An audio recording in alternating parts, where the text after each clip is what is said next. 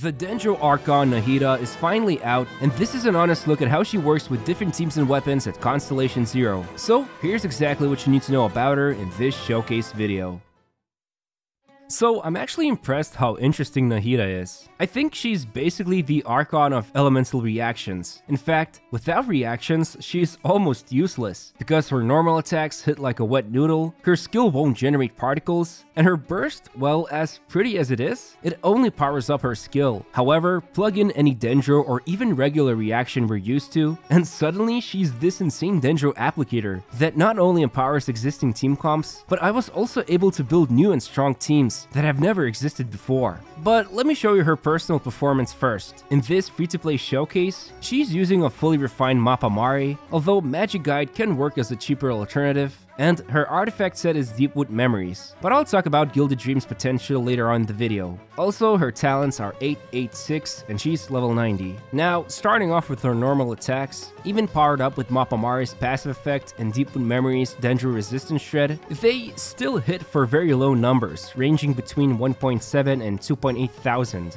It probably comes with no surprise by this point, but these numbers will become better once she can utilize the Quicken reaction. Now, her elemental skill has two modes, tap and hold. The tap version has a very small circular range that will hit and mark enemies, and the damage is about 3200, while the hold version puts her into this sort of like photo mode, where up to 8 targets can be marked with the square in the middle, and it deals about 4200 damage. It's actually super easy to mark enemies on screen. For example, in this Abyss chamber here, I can just flick from left to right and all 7 enemies here become marked. It's really easy and satisfying to do it. Now, what's the deal with this marking? Well, when an enemy is marked and they suffer from a reaction, Nahida will unleash her Tri-Karma Purification attack. It will deal significant amount of damage, and the best part, every enemy who's marked will suffer from this attack, even if it causes reactions to only one of them. This damage ranges from 11,000 to 25,000 if it's a spread reaction when the enemy is quickened. And finally, her burst. She creates this gigantic palace field, but it doesn't actually deal damage because the only thing it does is empower her Tri-Karma, depending on what teammates she's with. By default, her Tri-Karma can be triggered every 2.5 seconds, and the burst lasts 15 seconds. However, Electro teammates will reduce the trigger interval, Hydro teammates will increase burst duration, and finally, Pyro teammates will increase Tri-Karma's damage. And these bonuses become stronger if you, for example, have 2 Electro teammates, making her Tri-Karma interval shorter than with 1. Basically, if her team is made up of 1 Electro, 1 Hydro, and 1 Pyro teammate, like this Burgeon team here, she will get each benefit that's being highlighted here. So with all of this taken into account, I wanted to see how good Nahida's on-field damage potential is with reactions. By using 2 Electro teammates, her Tri-Karma would activate roughly every 2 seconds when her burst is deployed. So in 15 seconds, she was able to achieve roughly 365,000 damage. Honestly, for a single target, it's average at best, but keep in mind when multiple enemies are marked by her skill, her damage potential becomes quite better. In fact, she was able to do roughly 13 spreads until her burst ended, and trigger a total of 5 Tri-Karmas. Her normal attack animations are quite fast as well, so even with ICD, they trigger spreads easily, and best of all, her skill has no ICD. So basically, it would be about 19 and 33,000 damage from her hold skill and Tri-Karma both activating at the same time, and both becoming spread damage,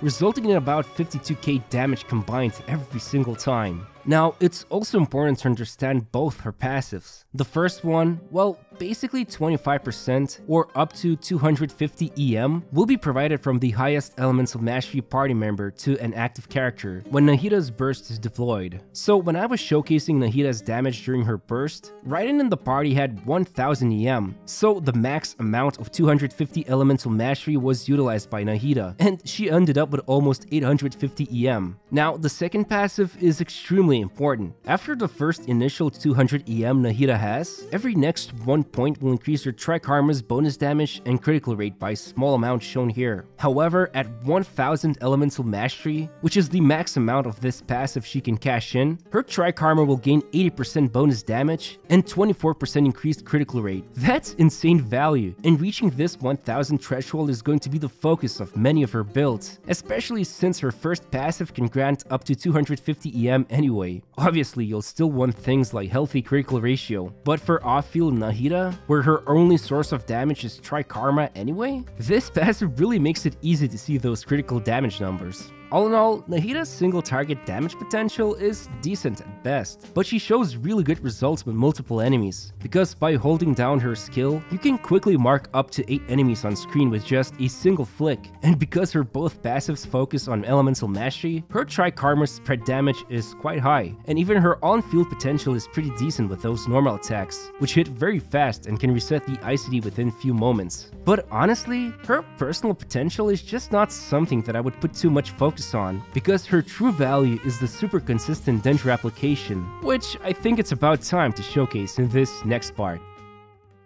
Just like with every other showcase video, keep an eye on the bottom of the screen to see what loadout and stats Nahida has. Now, the amount of team comps I've tested and found success was pretty crazy. Like, I'm talking about 10 to 15 team variations, all of which performed really well. For example, this Hyper Bloom team comp utilizes Elemental Mastery Raiden, while Yelan and Xingqiu provide raw Hydro damage support. Here, Nahida stays on field and constantly keeps applying a Dendro on enemies, resulting in many blooms and spreads. Even with just 105% ER, I had no issues having constant uptime with Nahida's burst, because her Tri-Karma generates 3 Dendro particles, and since 2 Hydro teammates are in the composition, her burst lasts more than 22 seconds. This team alone is pretty insane, and I think Nahida shines best when she can utilize both Quicken and Bloom reactions. But what about existing Quicken teams? Well, one character that comes to mind is Cyno. Previously, there were some problems with extending Quicken on enemies when using Dendro Traveler. However, Nahida has made it very simple thanks to her insane 25-second skill duration. Her Tri-Karma will constantly reapply Dendro, and Cyno now can effortlessly cause aggravate damage. Also, keep in mind when Nahida's burst is deployed, since Cyno will be the active character most of the time, he will also gain that EM from her first passive. So in this case, Nahida had the most EM, and 25% of it was given to Cyno, letting him cause better aggravate reaction damage. I also wanted to see how good is on-field Quicken Nahida. This team is made up of Fischl, Yaimiko, and Jean. I used the Dandelion girl here because I had some problems surviving on the second side of chamber, and she proved to be very useful. And just as I expected, even with the Yai's and Fischl's aggravated damage, on-field Nahida and Quicken team against single targets like Magokenki or the new desert boss wasn't extremely good, but it got the job done. Again, Nahida shines best with multiple targets, and to be frank, it was never that hard to upkeep Quicken Aura on enemies before Nahida came into the picture. Now, on the other hand, fast and efficient Dendro application is something that was missing for Nilou's bountiful core teams. I'm actually amazed just how well Nahida can keep the Dendro application going just by herself when there's 3 Hydro units in the team. In fact, most of the triggers were coming from Hydro characters like Nilou or Kokomi, so the blooms were especially strong, reaching almost upwards of 40,000 damage. And funny enough, since Nahida stays on the field when explosions are happening, she's a squishy character, so I actually used both Barbara and Kokomi to keep her alive. Probably an overkill, but they both had slow and steady Hydro application, so it was easy to produce blooms with them along with Nilou. I would probably say at this point, bountiful core teams with Nahida feel much more consistent, and just with this one change alone, I was already able to see better bloom damage thanks to Nahida's Dendro application. Now, if you've been trying to build Burgeon teams, well, I have good news. With Nahida, who yet again acts as an on-field driver, her Dendro normal attacks and Tri-Karma from the skill is enough to finally achieve some consistency. With Xingqiu, Fischl, and Thoma, I was able to get really good results. Although it is important to note Thoma's high burst cost, so I actually gave Nahida Favonius Codex, so she could help with these energy issues, and that was enough to activate the Housekeeper's burst off cooldown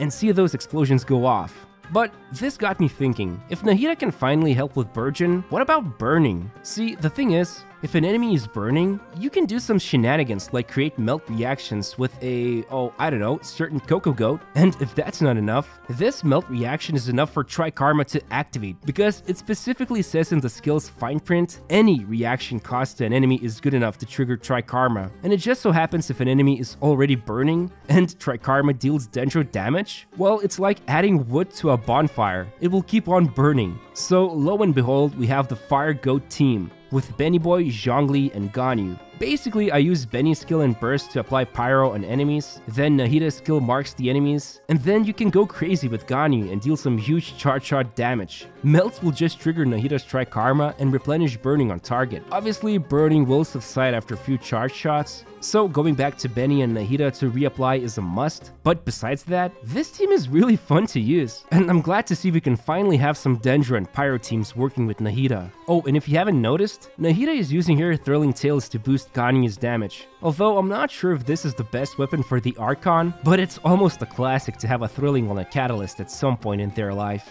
Also, she's using Gilded Dreams so she can provide bigger EM boost to Ganyu, and since Nahida triggers burning most of the time, her elemental mastery is taken into account for how much the target burns. Honestly, I could keep going on with just how many different teams you can build with this tiny Archon, but I think you get the idea already. Her Dendro application is just so good. Even new team comps can be created with her. I think another big takeaway from these showcases is that Nahida has many different weapon choices. Sometimes it will depend on the situation, but nonetheless, even with something like fully refined Mappa Mari, she can utilize it super well when she's on field.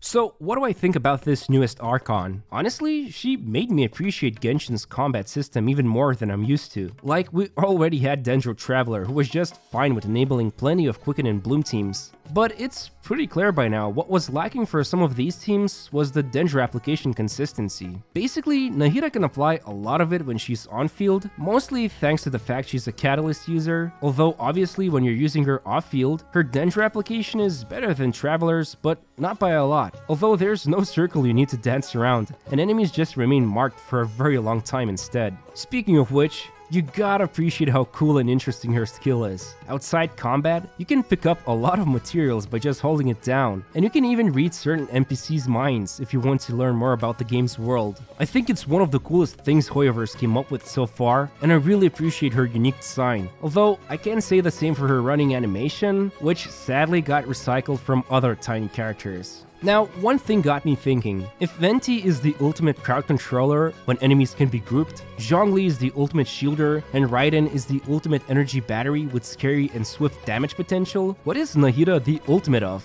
Right now, I think she's the ultimate Dendro applicator, as long as she's on field, and I guess you could say she's also the ultimate elemental mastery provider for the active character? I don't know. She feels like this hybrid Archon that's hard to describe, but she also feels really useful and has this fluid utility. Still, I would say if you already have Dendro Traveler and mostly want to build Quicken teams, then I don't believe Nahida offers that much unless you have Cyno. I really think she best shines in Quick Bloom or basically any Bloom teams like Burgeon, Hyper Bloom, and Bountiful Course. This was the missing link that either enabled or empowered Bloom teams thanks to Nahida's on-field Dendro application combined with her Tri-Karma attacks. All in all, I'm happy with how she turned out, and I expect to see a lot of new and improved teams surfacing to the top thanks to this new Dendro Archon. Anyway, if you enjoyed this video, I'd appreciate if you could press the like button and subscribe to my channel. Thanks for watching, and see you soon.